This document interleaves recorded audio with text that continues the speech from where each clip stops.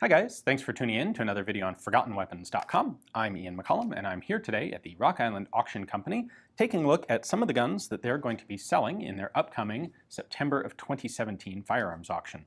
And today we're looking at what I would argue is the best sniping rifle of World War I, although it just barely got in at the very end of the war, kind of like the MP18.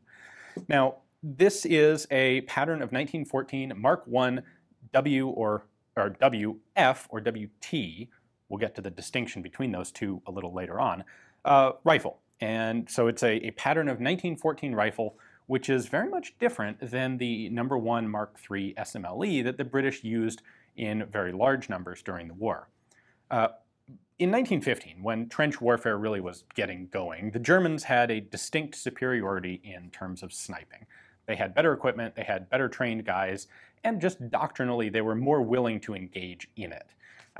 This left the British a bit unhappy, and the British set about developing their own sniper program, and by the middle of 1916 they had done so very effectively, and arguably by that point the British had the upper hand and the Germans would never really get it back.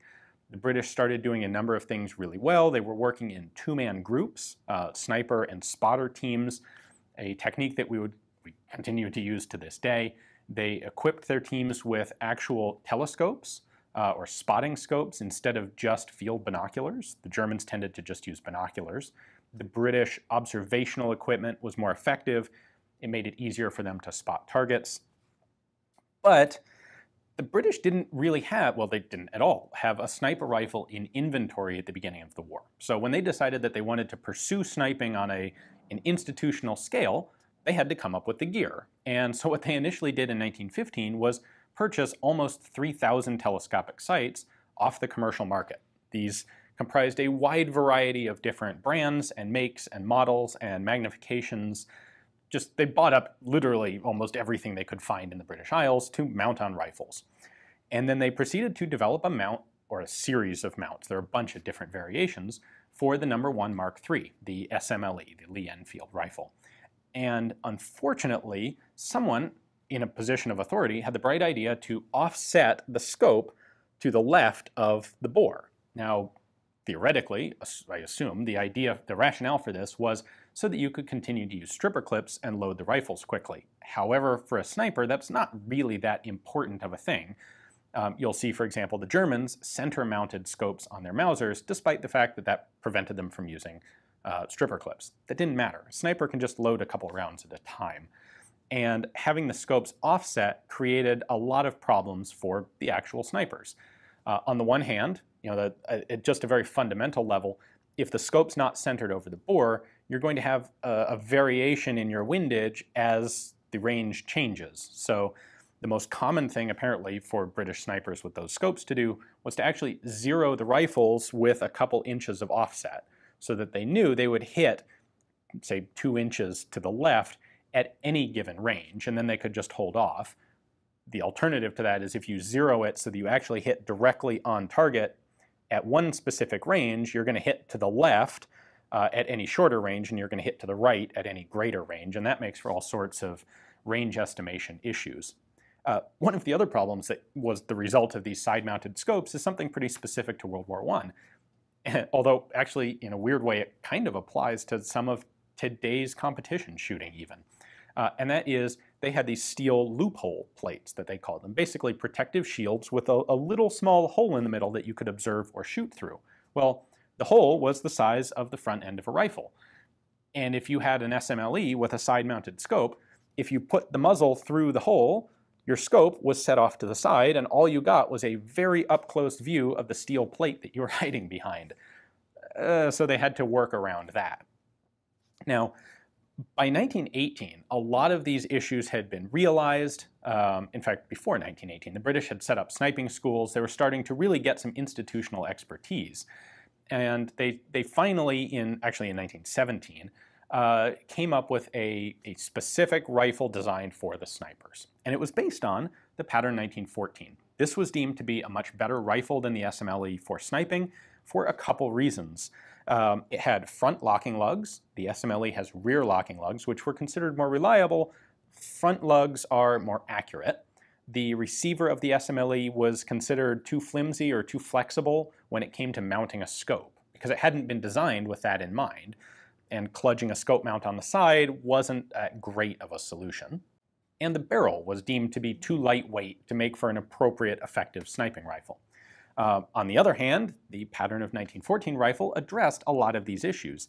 This rifle had originally been designed for a substantially more powerful cartridge, the 276 Enfield cartridge, prior in 1913, and so it was kind of overbuilt for 303. This meant the receiver was well suited to mounting a scope on because it was already heavier than it needed to be. The barrels on these rifles were heavier than those of the SMLE, and just in general, it was a more accurate and higher quality rifle, particularly the ones made by Winchester. I should point out, all of the Pattern 1914 guns were made under contract in the United States by a couple different countries, Eddystone, Remington, and Winchester. The British particularly liked the Winchester production, and when I said that this was a 1914 Mark I W, that W specifically indicates that it was Winchester production.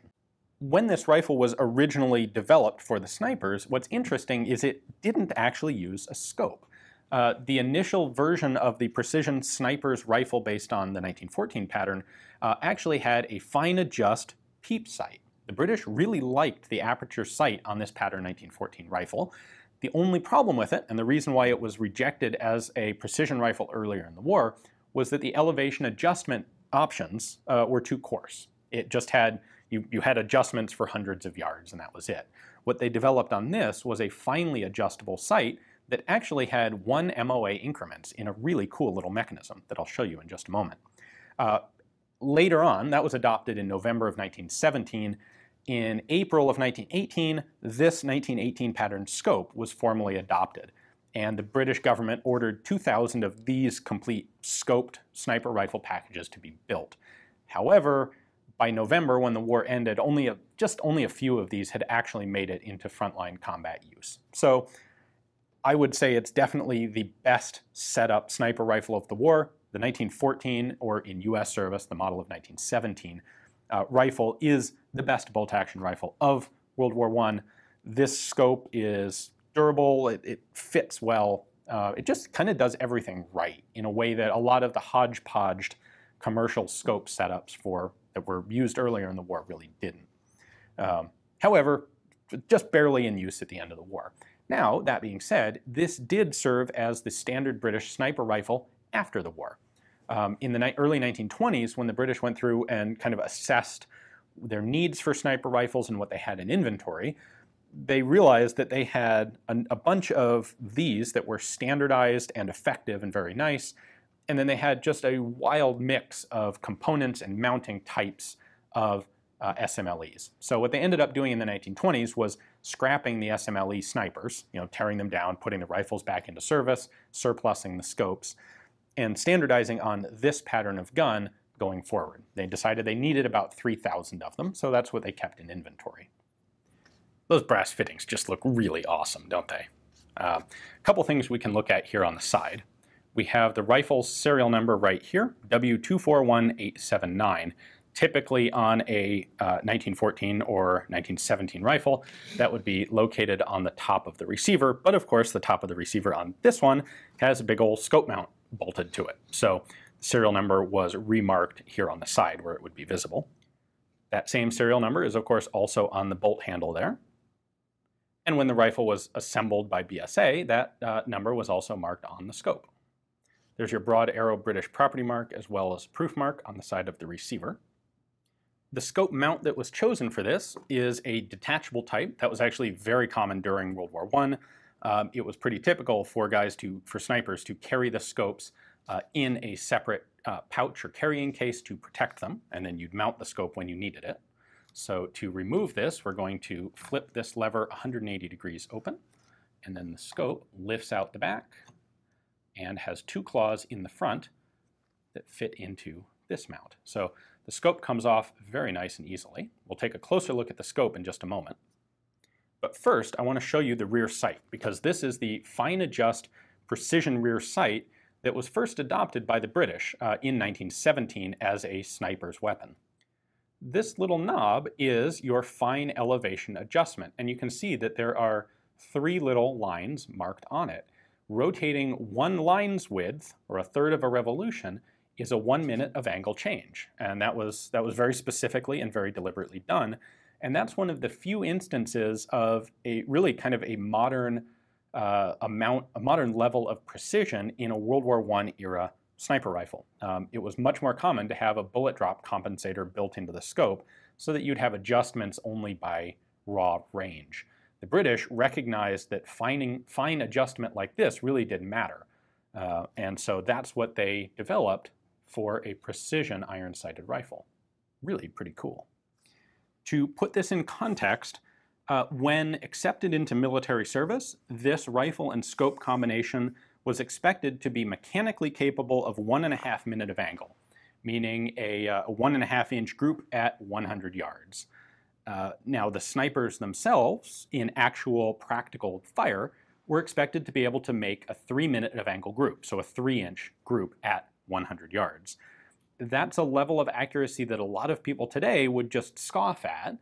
However, shooting a 3-inch group at 100 yards from field conditions with a World War I rifle is a lot more difficult than I think a lot of people give it credit for. And I think it's valuable to recognize that that's what the standard of sniping was in World War I. You may also look at that and go, well, geez, if they're shooting a 3 minute of angle group at 300 yards, that's a 9-inch group. At 400 yards, you're not really capable of, say, making a headshot. And that's quite true.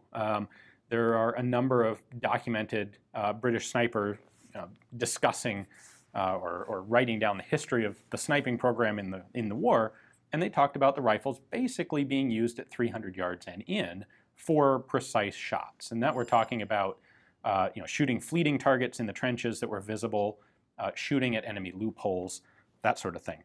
Really, within 300 is where they were shooting. The scopes were actually zeroed at 200 yards, which is a range that really kind of makes perfect sense. That's even where we zero a lot of rifles to this day. Looking at the scope, this is an Aldous pattern of scope adopted as the model of 1918.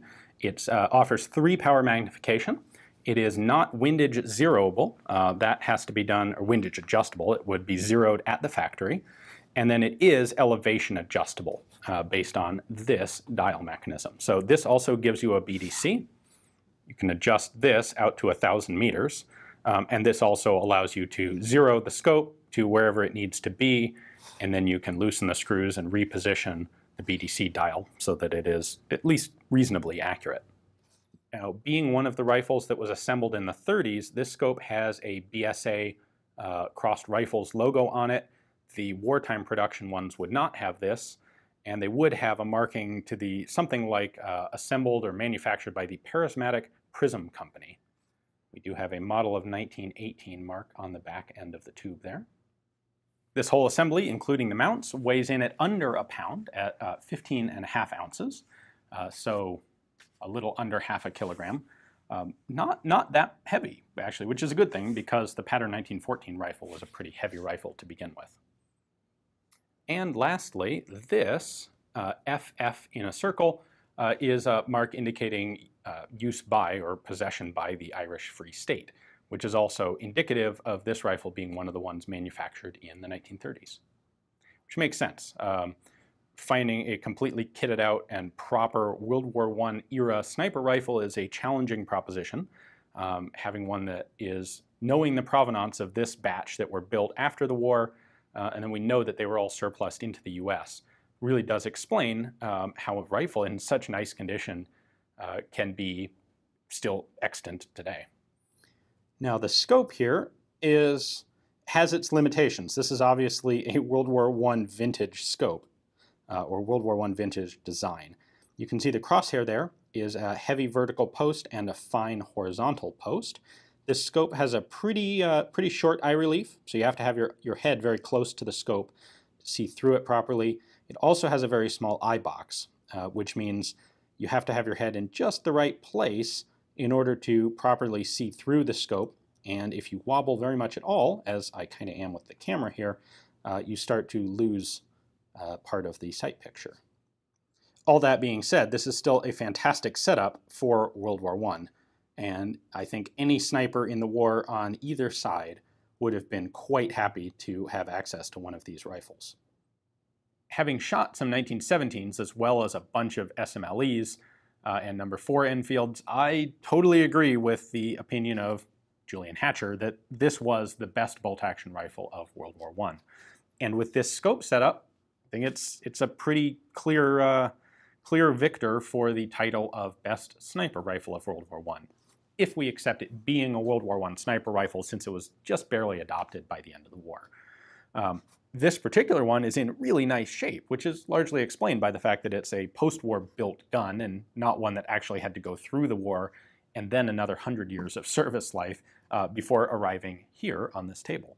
So if you would like an example of the Primo sniper rifle pattern of World War I, if not actually from World War I, take a look at the description text below. You'll find a link there to Rock Island's catalog page on this rifle.